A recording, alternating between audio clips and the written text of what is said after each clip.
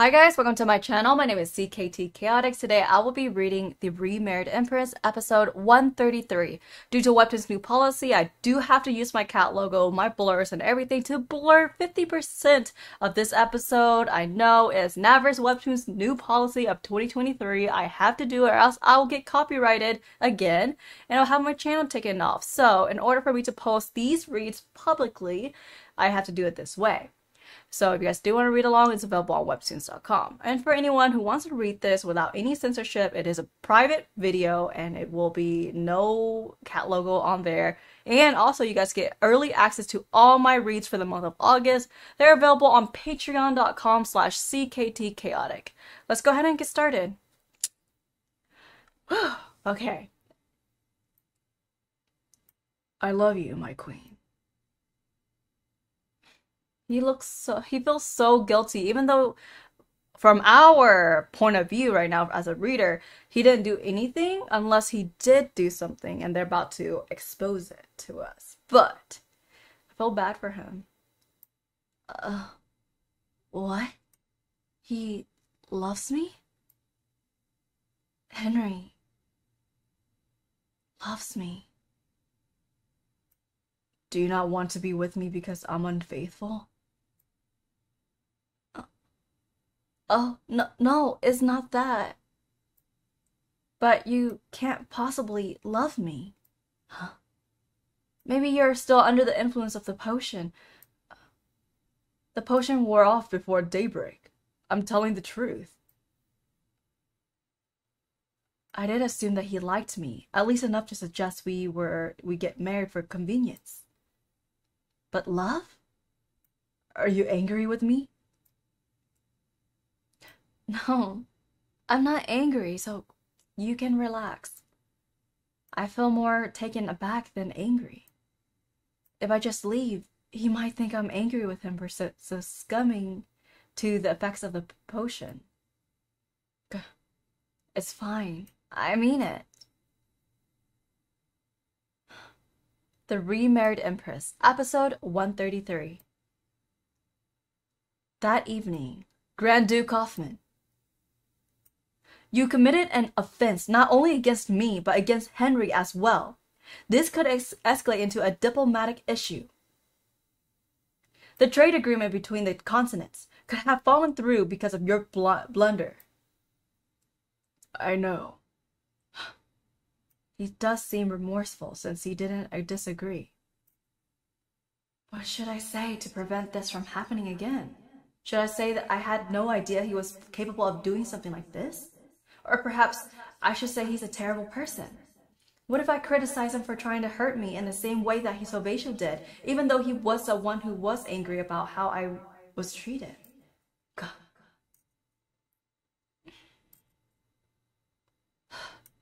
I do feel bad about doing this when he looks unwell, but I need to draw the line somewhere. From now on, please don't speak to me unless you want to discuss official matters. That should have drawn some kind of reaction from him. Why he's just standing there? Why he's just standing there? How? Was it just a coincidence? How? Was it just a coincidence? Please. I'm not a monster. Don't tell me. He can read other people's mind?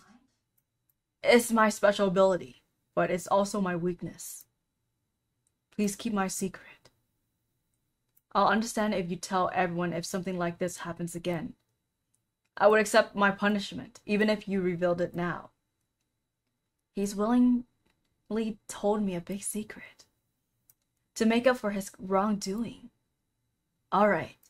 Then let us have 3 advantageous clauses in the trade agreement between our nations. How advantageous do you want them to be? It'll be within reason. The Emote and Emona might refuse to approve it if I ask for too much. Emote and Emona, the ruling couple of Looped. Even your clever plot sounds like delightful music to my ears. I accept. Henry said the effects of the potion wore off before daybreak. Why is the Grand Duke still under its influence? Do you know the reason? It's because I love you. I mean, I think it's especially potent for me since I brewed it. Didn't you quickly overcome the effects of the potion that made you fall for Rashta? It's because you're the first person I saw. Is that how it works? I don't know how much of it is true. There's also something else I want to ask you. Huh? Very well. I'll do it. Thank you. Well, then, I shall get going. You're loved. Very, very much. Is that the potion talking again? I meant by your husband. He loves you very much. The next day, the guests who came to the wedding began to leave. My parents will likely arrive right after Rashta and Sovieshu depart. I barely managed to escape when Sovieshu had me detained as soon as we were divorced. I'm sure they're worried, even though they've been notified that I'm doing well. I need to set their minds at ease when they come. Sovieshu. He has not slept a wink. Look at his eyes. Holy cow. Are you departing today? If you have nothing to say, then I'll go. Cut. Navier. Everyone makes mistakes, don't they? Is he trying to say that divorcing me was a mistake? My mistake was being arrogant and planning everything by myself. I should have discussed it with you. I'm sorry. How can I return things to the way they were?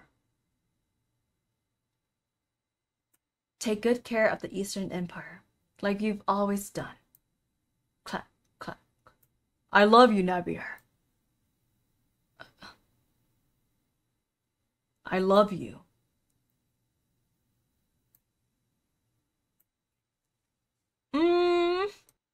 What do you guys think? Will that move her? Would that shift her heart?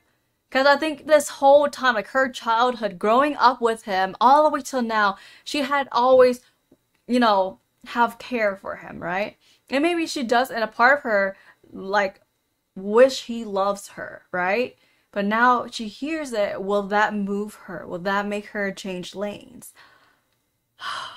Wow. Okay.